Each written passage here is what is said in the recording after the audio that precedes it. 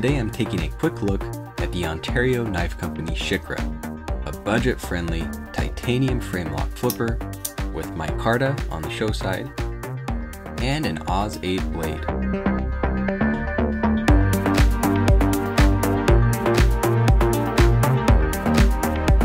The Shikra gets its name from the Shikra hawk.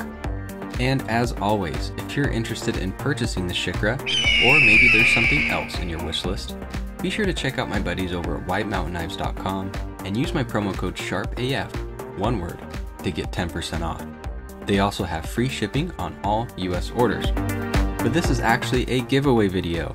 I wanted to thank you guys for helping me make it to 500 subscribers. So I'll be giving away this knife right here to one of you. It's completely free to enter the giveaway. It's open to all of my subscribers. All you need to do is like, comment, and subscribe. And I'll randomly select one of you from the comments section. You need to be at least 18 years old, and full giveaway details and fine print are in the video description. I'll put the closing date there as well. If you're not the winner though, and you still want to pick up one of these knives, they're only about 45 bucks on White Mountain Knives. There's green micarta or natural canvas micarta, and they both have a black washed Oz 8 blade. So let's get into the specs. The blade length is about 3 1/4 inches or 8.1 centimeters. The handle length is about 4 1/4 inches or 10.7 centimeters. And the overall length is just under 7.5 inches or 18.8 centimeters.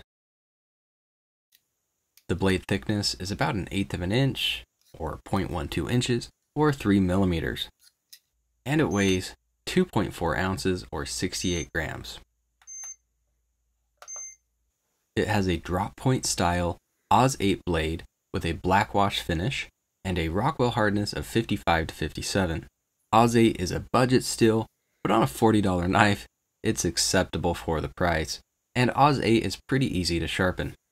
I've also seen spec sheets saying this is a spear point style blade, and I guess if you can get your eyes to not look at the swedge and just the overall shape of the blade, it's kind of spear pointy, but I don't think it's all the way symmetrical, so we'll say drop point.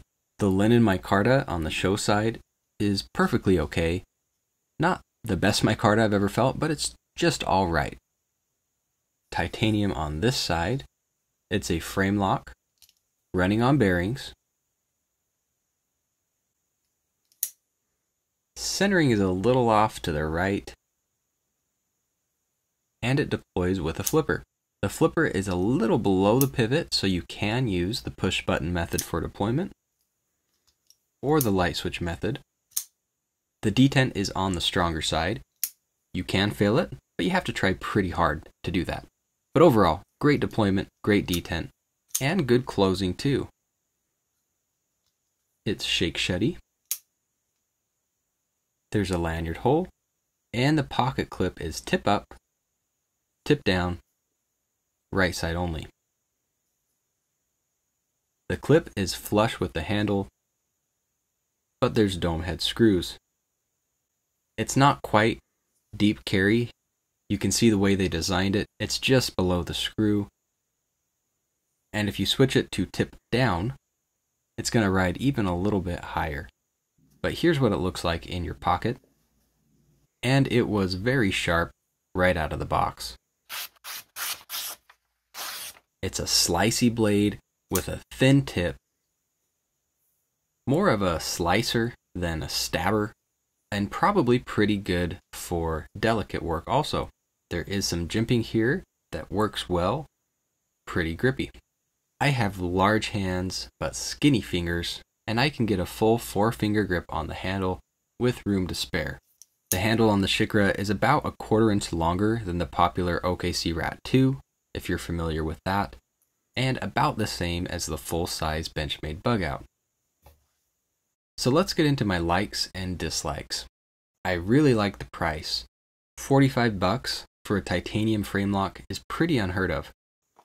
And sometimes they go on sale for even less.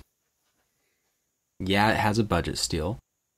But overall, for the materials you're getting, it's a pretty good deal. And not only is it a budget knife, but Ontario Knife Company is a very reputable distributor, so you're really not taking too big of a gamble.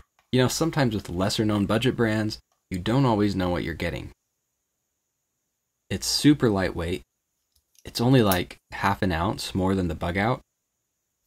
So if you're looking for a lightweight EDC, this could definitely fit the bill. The action is great. Good detent on this one.